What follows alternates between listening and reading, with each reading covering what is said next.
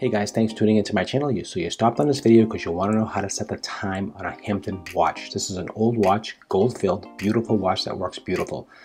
It's got a gorgeous inlay on it. It's all etched out beautiful. This is a beautiful, beautiful watch. I was trying to set the time in this watch, so I got it to run, no problem. But I couldn't set the time, and I'm trying to pull the bezel out. And I'm saying, something's wrong here. I can't figure this out. If you don't know what it is, it's a secret. Not that it's a secret, a lot of watchmakers know about it, but maybe you don't. So to set the time on this watch, you have to pull a small lever out, and it's hidden. You gotta really know where it is. It's right over here. It almost looks like a little dirt mark or a little thing here. What this does, so you can't pull the crown out.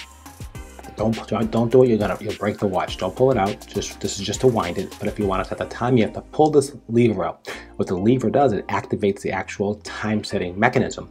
And when you do that, you put it back in, and then your watch is running. So I'll show you how to do that right now. So you take the little lever, and hopefully you can see. Just pull it out.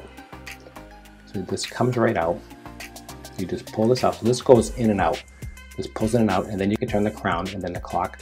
You can set the time, just like that. All right, and then when you're done setting the time, you push it back in. And then that engages the time and now reactivates the winding. So that's how that works. It's kind of cool. It's kind of fun. So I just wanted to make this quick video just to show you how that works, because a lot of people get confused about how to set these clocks, how to set the time, and you don't know how to do it, and you think it's broken. You can't, you're gonna sell it, you're gonna get rid of it, and don't do that. This is how you set it. One more time. You just take your finger and you just pull it out, and it pulls right out straight. Hopefully I'll get a close up here as you can see. It comes right out. You pull that right out. Again, you just twist it. You don't have to pull anything out. You don't pull the crown out. It's not like a traditional watch. This watch is almost 100 years old. This is how they made these watches back then. Really, really interesting.